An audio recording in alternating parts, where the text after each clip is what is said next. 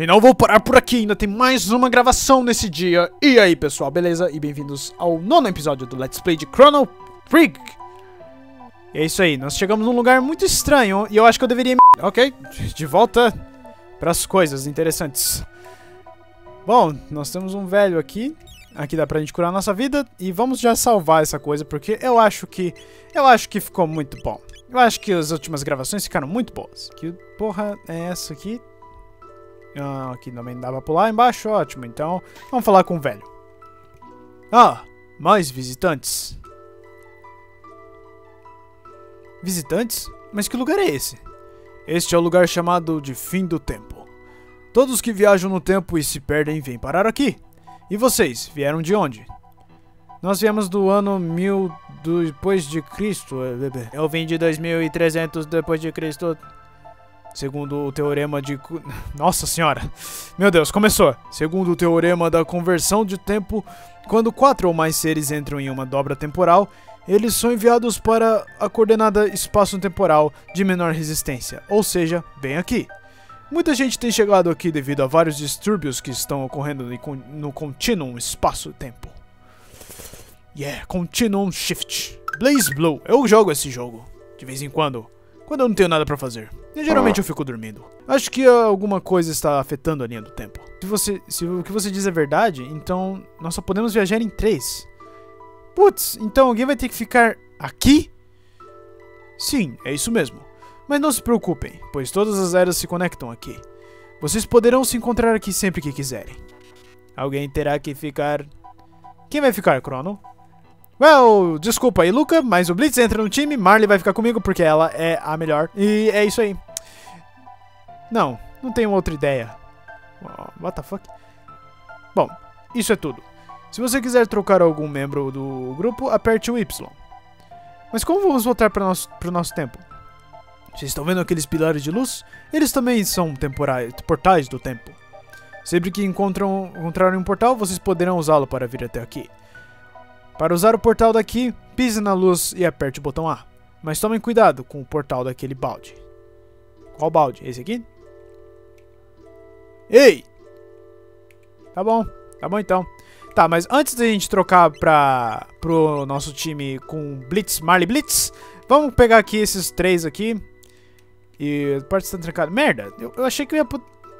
Antes de partirem, por que não dão uma olhada na sala atrás de mim? É isso que eu queria fazer mesmo. Então...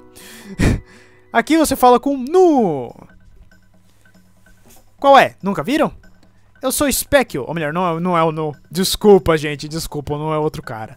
Eu sou Specchio, o mestre da guerra. Já vi todo tipo de batalha daqui. Sabiam? Como eu pareço pra vocês? Forte?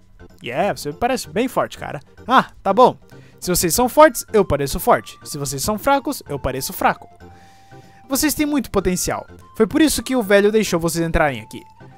Muito antes de vocês nascerem, existia um reino onde a magia floresceu e todo mundo podia usá-la. Mas não demorou para começarem a abusar desse poder, e isso fez com que a magia ficasse restrita apenas para os grandes magos.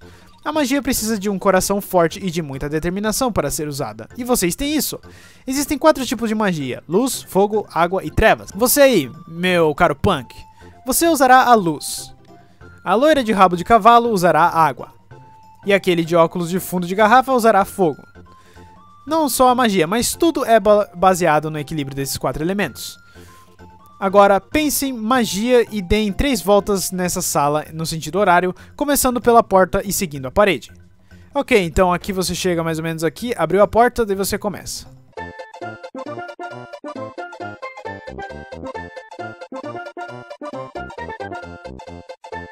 Três voltas? Muito bem! Força que todos guia, reviva a glória do poder chamado magia! Uou! Crono aprendeu a magia, Marley aprendeu magia. Eu já falei! Agora que estão fortalecidos com a magia, que tal treinar? Sim! Vamos lá! Então aqui nós lutamos contra o Specchio. E ele praticamente fica usando magia na gente, então o que nós temos que fazer é usar magia contra ele também. E aí, agora Crono aprendeu a magia e agora dá pra gente fazer várias coisas com magia. Yes! Com isso a gente vai aprender novas técnicas também. E já era, agora a gente desbloqueou todas as nossas habilidades. Nós podemos treinar o quanto a gente quiser que a gente vai conseguir fazer várias coisas. E isso é muito bom. Meu, mas você tá com uma cisma com a Marley, né? Meu Deus, ela morreu! Oh my goodness. A Marley morreu. A fucking Marley. Gente, não, por favor, não morra. Não morra, Luca, por favor. O Specchio, ele é forte. Ele pode parecer fraco, mas não, ele é muito forte. E mesmo que você pareça fraco e ele vai parecer fraco, ele só parece fraco. Porque ele é um filho da puta de cara mais filho da puta desse universo. E ele é tipo o super boss desse jogo, spoiler. E eu achei que eu tinha ganhado. Ganho, fuck. Ah, meu Deus do céu, eu quero muito usar... Marley, você é muito lerda. Yeah, alguém morreu. E aí foi a fucking Marley. Ótimo. Reviver. Eu já vou usar um tônico médio aqui no Crono pra poder manter ele vivo aqui. Ok. Pelo menos o Crono tem que ficar vivo, né? Porque ele não pode morrer. Não morra, Crono. Tá bom, tá bom. Por favor, Marley, gira a aura. Vamos. Deu certo? Yes. Ok. Ai, meu Deus do céu, essa luta tá sendo muito estroca. Eu não sei nem o que eu tô falando mais. Não use fogo contra mim, eu sou fraco contra isso. Apesar de eu usar fogo também. Fuck you. O Skype tá bugando tudo. Por favor, gente, morre, por favor. Não, eu não quero morrer. Eu não quero morrer, por favor.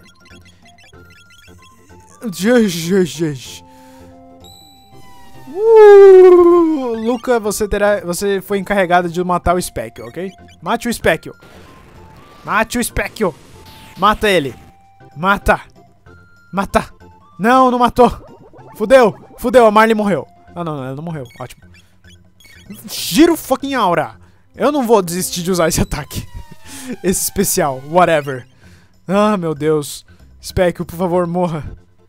Não, Specchio, não ataque mais uma vez. Ai, Specchio. Por que você faz isso comigo, Specchio? Eu não quero morrer, eu não quero perder. Eu usei um ataque. Eu usei um ataque merda. Fudeu.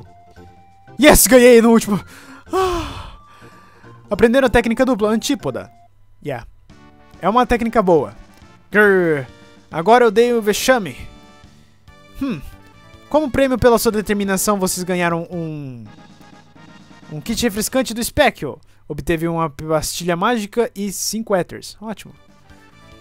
Eu sou o mestre da guerra. Às vezes me assusto comigo mesmo.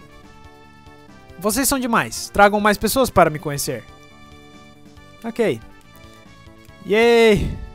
Ganhamos do Specchio. Fuck yeah. Bom, se eu me lembro bem, Antípoda é um ataque muito foda. Yeah, eu acho que eu vou usar essas duas mesmo por um tempo. Vou deixar o Blitz aqui por um tempo, apesar de eu querer muito ele no meu time agora, né? Mas tudo bem. Poderes mágicos?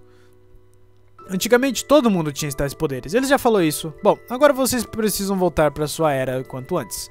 Lembre-se, quanto mais demorarem, mais difícil será mudar o que tem que ser mudado. E sempre que puderem, deem uma passada por aqui. Esse que ele falou de quanto mais demorarem, mais difícil vai ser, não tem nada a ver, ok, pessoal? Não precisa se preocupar com nada, que o jogo ele não vai simplesmente ficar mais difícil só porque você está demorando, né? Mas é isso aí. O Blitz, infelizmente, vai ter que ficar aqui. E o Blitz, ele também não usa magia. Então é por isso que ele já tinha mais habilidades que a gente do que daquela outra vez. Ok, Ilha Medina, Vila Medina, Domo Proton, ok. E a gente pode ir para as Montanhas Místicas. Em 65 milhões antes de Cristo. Não por enquanto. Obrigado. Vamos pra Vila Medina.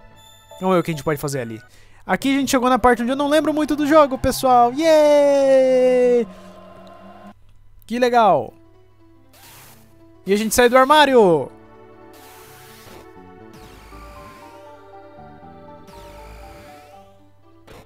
Yay! Como vocês saíram do armário? Vamos embora daqui.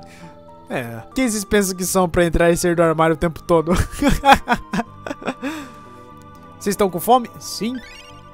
Yay! Obrigado, senhor. Você não é um cara tão mau. Vocês conseguem usar magia? Mas os humanos que usavam magia morreram há muito tempo. Só um minuto. A Vila Medina foi fundada por ancestrais místicos que perderam uma guerra para os humanos na Idade Média. Muitos místicos odeiam os humanos, por isso, portanto, tenham cuidado. Um velho meio esquisito mora perto das montanhas a oeste. Vocês podem conversar com ele se quiserem. Obrigada. Mas se os místicos não gostam dos humanos, por que vocês são tão legais com a gente? Humanos e místicos guerrearam há 400 anos. Para nós, o que passou, passou. Mas nem todos pensam assim. Cabeça de pinto, desculpa por te chamar de cabeça de pinto. Nada é muito interessante aqui nesse lugar. O pessoal não gosta de você aqui. Entrar na loja e pedir aqui um item, não vou vender nada para humanos. Caiam fora. Você pode implorar ou desistir. Eu vou desistir. Mas se eu implorar... Ei, chefe, olha só, os humanos querem comprar. Vão comprar a briga? Ah, é assim então? Ah, é assim então? Então, fuck you, man. Ou melhor, eu acho que o atendente eu não deveria atacar, né? Eu devo atacar esse cara aqui. O onipotente. Senhor onipotente, morra, por favor. Ai, quase. Quase você matou. Mas não tão rápido, senhor. Ok. E aí, chefe? Vai querer ainda? Vai querer? Ok, então, fuck you também. É. Yay! Não era muito de ficar feliz, né, Crono? Mas tudo bem. Tá bom, eu vou vender pra vocês. E daí ele vende as coisas num preço incrivelmente bom. Sabe, maligno. Esse aqui parece ser bom, né? Mas eu precisaria de dinheiro. Nem adianta eu ficar vendo esses itens. Caraca, até mesmo um tônico é 2.250. Puta que pariu, gente. Sério mesmo? Ha! Vocês acham que eu vou dar desconto pra humanos? É. Bem que é verdade mesmo, né? Mas tudo bem. Hotel Medina. Aqui você também não pode... Fora, humanos. Aqui não tem nada pra vocês. Desistir e ir embora. Praticamente, eu vou, né, ser roubado aqui, praticamente. Então eu vou embora daqui. Ruínas.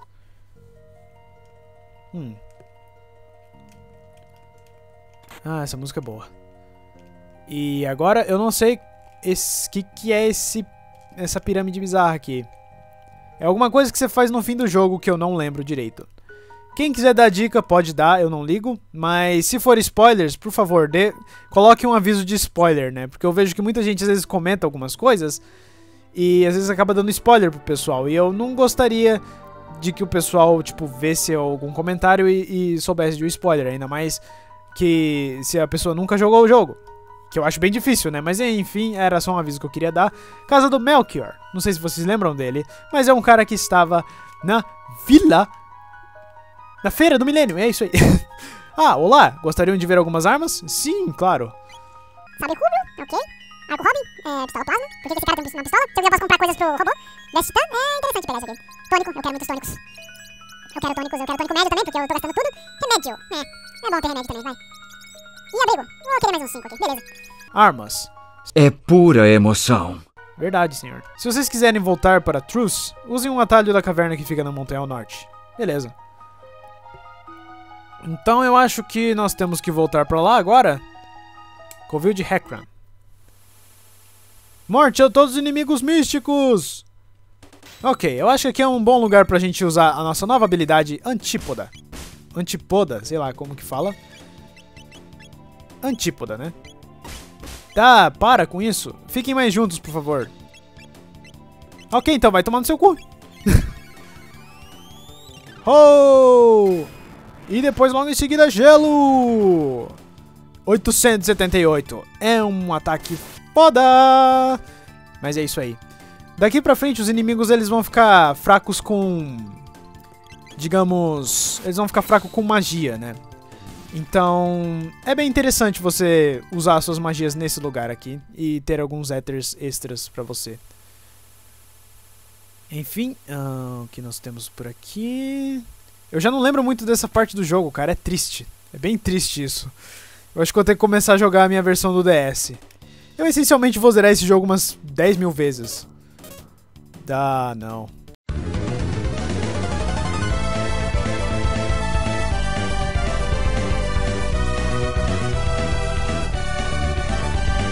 Ai, ai, isso demorou. Magia demora muito pra ser usada. Não gosto disso. Deixa eu ver o que eu tenho de bom aqui, o que eu vou aprender. Eu tenho super corte, eu vou aprender depois, 2 vezes o dano. Que merda é essa? E eu vou aprender cura, que é praticamente no Final Fantasy seria o Kuraga, né, alguma coisa assim. Tanto que na versão japonesa ela realmente ela aprende a mesma cura do Final Fantasy, né? Que no Final Fantasy é Kearuga. É estranho. Kearuga, né? Não, é Kearu, Kearura e Kearuga, né? E aqui fica também a mesma coisa no Chrono Trigger. Vocês entenderam. Yo! Tá bom.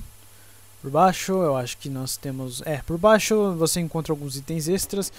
Caraca, mas quantos inimigos que tem aqui, hein? Ok, vamos tentar usar antípoda em 2 inimigos a mais. Yes, yes, yes, yes! Isso!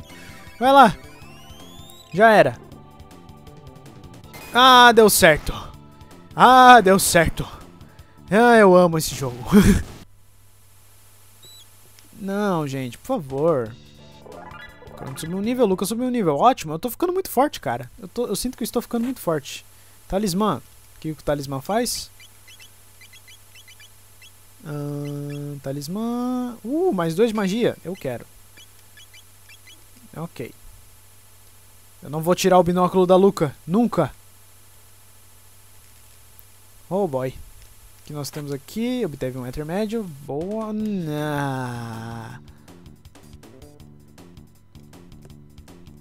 Yosh! Eu não gosto quando eu fico com fome durante a gravação. Eu começo a ficar meio desanimado. Eu tenho que manter meu ânimo.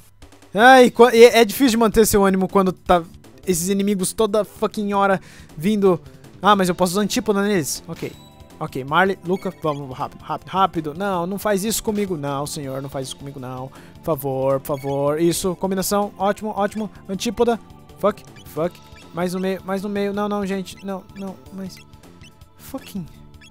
Ok, 3 já tá bom. Tônico médio. Podia dropar éter, né? Porque eu vou precisar do éter.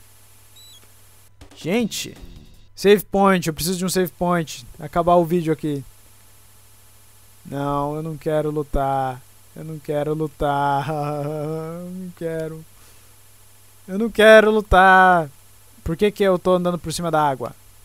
Isso não é legal. Não é muito bem feito pra um jogo de Super Nintendo, né? De um Super Nintendo eu esperava, tipo, gráficos de PlayStation 3, né, cara?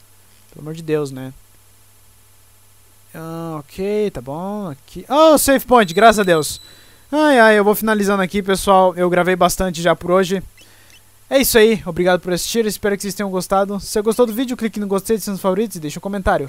Não esqueça de seguir a página no Facebook e do Twitter, que é lá onde eu posto os vídeos quando eles são postados. É isso aí, obrigado por assistir e até o próximo vídeo. Falou!